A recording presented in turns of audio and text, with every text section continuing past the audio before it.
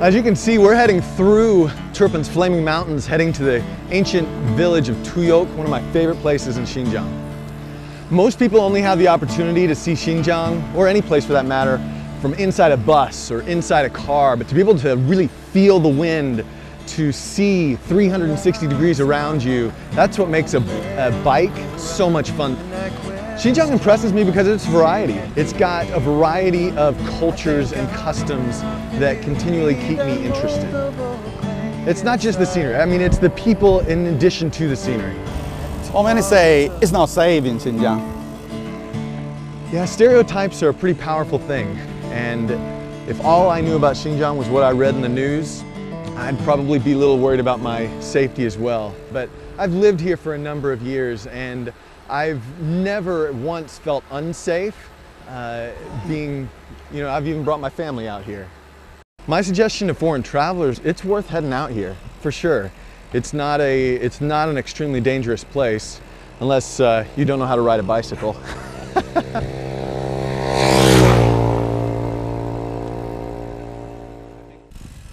I believe curiosity is a God-given gift. It's what causes us to ask why and to discover new things. Curiosity that's what makes us explore that which we don't understand. And really, that is what draws me to Xinjiang. There are more people groups, more ethnic customs, more undiscovered places here in this massive tract of land than I could ever dream of discovering in a single lifetime. So from here you can actually see the mosque that's been sitting here for about a couple centuries. I mean, I've had my ups and downs here in Xinjiang, but there's no other place in the world that incites my curiosity like this place does. Yes, all of those adjectives, poor, rich, historical, modern, all of those apply to this region.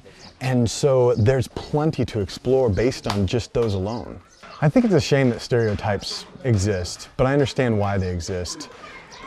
We have to be able to try to understand something, and so often it's easier to just stick a stereotype to that. And the privilege that I've had is being able to stay here for a longer period of time, to be able to slowly break down some of those stereotypes and be able to understand a little more of the complexity that creates what we know as Xinjiang now.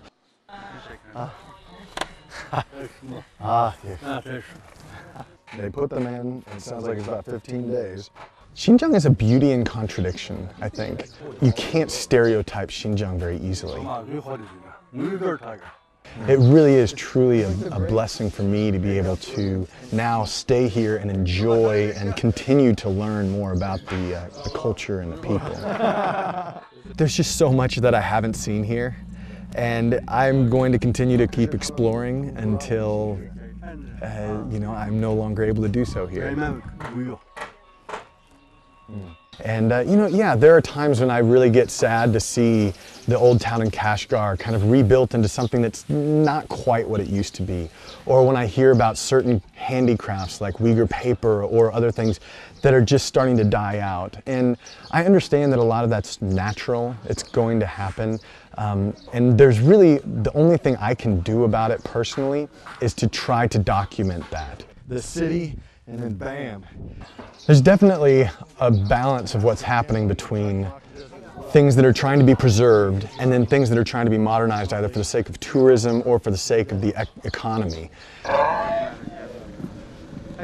So people outside of Xinjiang can see what they see on the news or what they've kind of grown up understanding, but for somebody that has been here for a longer period of time, being able to get to know the people personally, to get to see a lot of the culture in its raw form, not in its publicized form, not on TV, but to get to see it when no cameras are involved. And there's a little bit of a difference there that allows you to connect, and when you connect and you start to understand the culture, you can break down a lot of those stereotypes.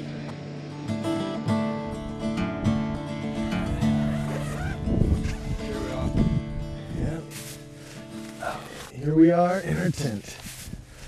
In the beginning, blogging was an outlet for me. It was a creative outlet for me to take my writing and what I was experiencing and put pen to paper or take pictures to be able to show to people back at home.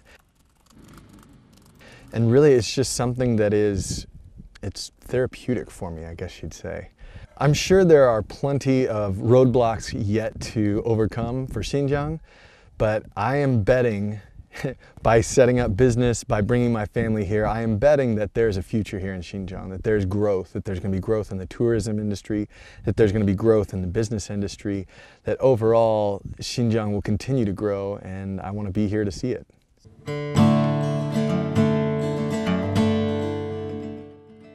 Well, my wife and I moved out here about 10 years ago in 2006, and we're planning to stay for as long as God continues to give us a passion to be here. What I see is my role and the role of FarWestChina is to be able to provide a balance to the narrative. Pulling out to my mind, form a merry-go-round, and I question why this day can't be rewound. To be able to allow people like myself to fall in love with this region that they probably have never heard about. That tomorrow's a